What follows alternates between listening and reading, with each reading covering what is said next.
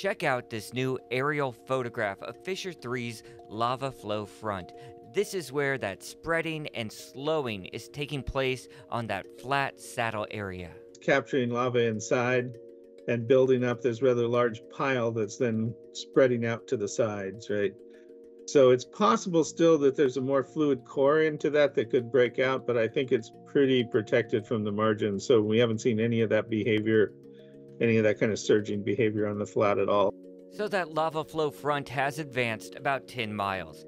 Now in this section, geologists observed several areas where lava overflowed from the channel, in one case due to a channel blockage downslope. In this view of the channel, those large bumps are standing waves in the lava.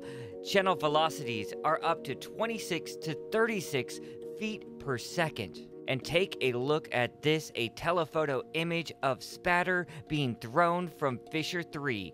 It has sustained fountain heights of about 140 feet, with burst reaching 230 feet. And the HVO is learning more about what kind of lava is emerging here.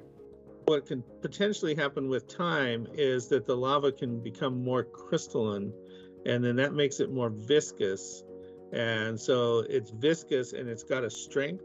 So as it moves down the channel, it can actually couple with the channel walls and tear at them. So there's a lot more frictional resistance if this is a more viscous fluid going down that channel, and a lot more chance of channel failure because of that. So right now we're still dealing with very fluid lava. It does get more viscous and more crystalline as it moves down the channel because it's cooling.